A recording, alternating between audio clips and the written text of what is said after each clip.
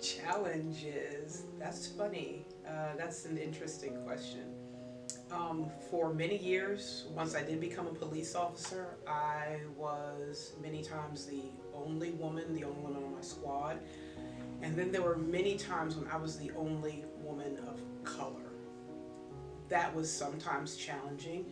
No one was overtly mean or discriminatory, but when you walk in a room and there's no one that looks like you, that's intimidating sometimes, especially when you are talking to people that may not want your ideas simply because it's coming from a different perspective. So for me, that was definitely a challenge. I also had challenges in the community. Again, I grew up here, so you run into people that you went to school with, or that know your family, and there sometimes was this, well, you're going to give me a break, right?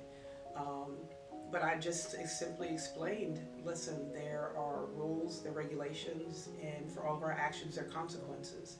If the consequence of your decision and your action is I have to arrest you, then I have to arrest you. And sometimes doing that with people that you know or you grew up with, they try to tarnish your reputation. But again, I had a great family. They were extremely supportive throughout my career, and again, helped me, if you will, kind of stay on that path of it's about choices and decisions. And again, bad choices or bad decisions sometimes get you consequences that run you afoul of law enforcement.